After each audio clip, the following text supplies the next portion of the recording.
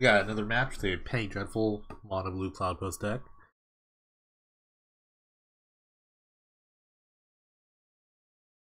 This hand's pretty slow, but if I draw a Cloudpost, it gets a little better. So every time I have this Locust land, I'll just um, it gives me a more reason to keep. I'm going to start with this. It's gonna stink if my opponent is also on Cloudpost deck. The reason being that if I draw a I draw a Cloudpost and I want to play the Cloudpost in turn 2. That's gonna help if I actually draw a creature. I'd like to draw a creature at this point. I need to block this.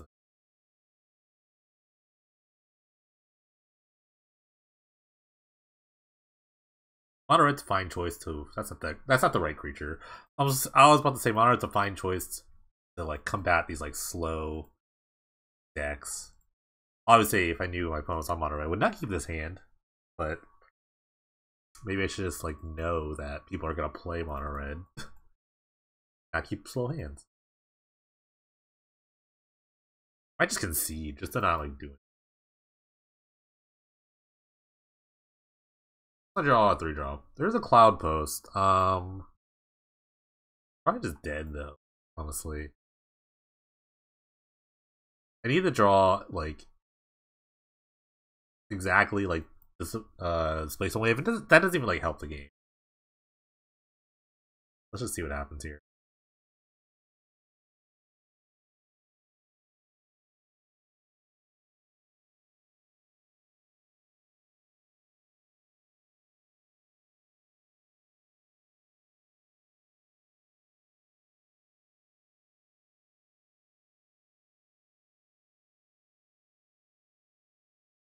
Crocodile was so good.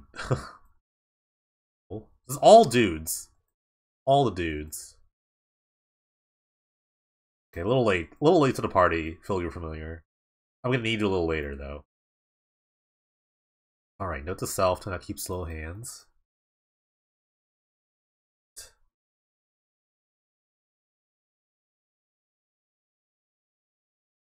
Yeah, I'm just kind of bringing all the bounce spells, some orbs warding, and hopefully just kind of gump the board with thinking about spell burst, but it's probably wrong.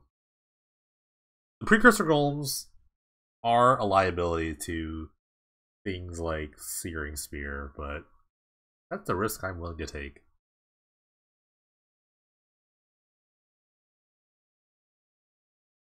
Or Smash Smithereens is the worst one.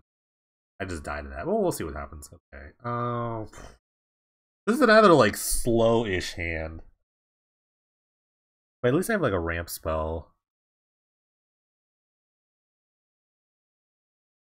I think I'm gonna mulligan this hand. It actually just doesn't do enough, I don't think. This is worse. This hand's actually worse, but I'm gonna keep this. Okay, that might help.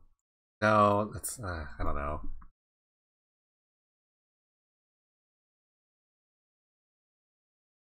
I'm gonna read out the post first.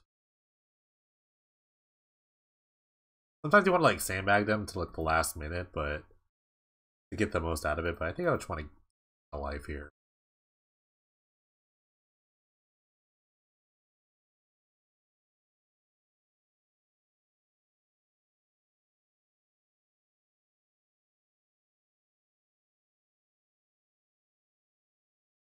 Typical mono red starts. Okay.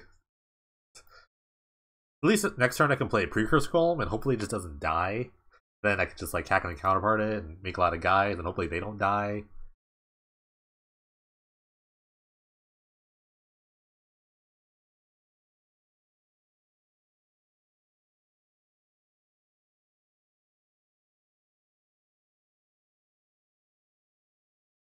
Oh, they're all gonna die.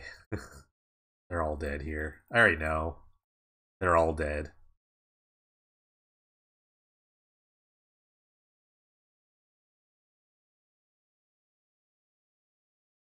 Oh, they're not dead. Okay, he had 2 mana up. I'm not sure why he had 2 mana, but they're all not dead. So surprised. Wait. And there's a chance. Yeah, there it is. Things like this, like, make me way... That's the word I want. I don't want to deal with that. I don't want to deal with stuff like that.